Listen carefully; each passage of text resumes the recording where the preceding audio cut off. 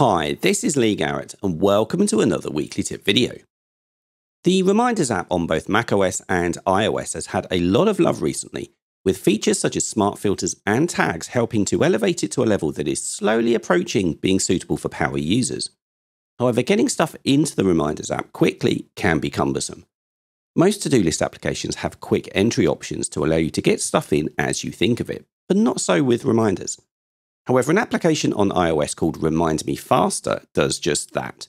It's designed simply with one goal: get stuff into Reminders quickly. No more, no less. So this is the app in the App Store. It's free to use, although there are some paid-for elements, but they really don't affect the usability of the free version of the app. The developer, Nick Leith, has provided a lot of stuff for everyone to use. Now, before I open it, I'm just going to swipe up here and go to the main Reminders app that I have. And this is just to show you it's completely clean at the moment. I've got nothing in here. I've got 5 lists, so a quick list, a family reminders one, a shopping list, then 2 lists that have been imported from my Office 365 accounts that I have, one for NPM and one for the other business that I run down here. Okay, back across, and let's open Remind Me Faster for the first time. Of course, we need to grant the application access to Reminders, so I'll tap OK here. And this is the app. And it does remind me a little bit of a Drafts application in that when you open it, you've got a cursor blinking that's basically saying, type in some text, please. Also, we have the Reminders list at the top. Then some preset times that you can assign to the reminder.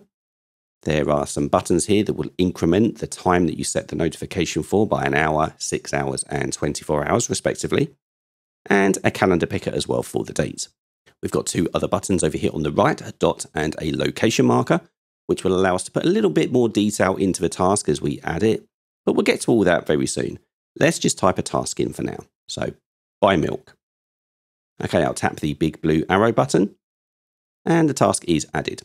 Right, let's check. Let's go over to Reminders, down to my quick list, and there is the reminder to buy milk.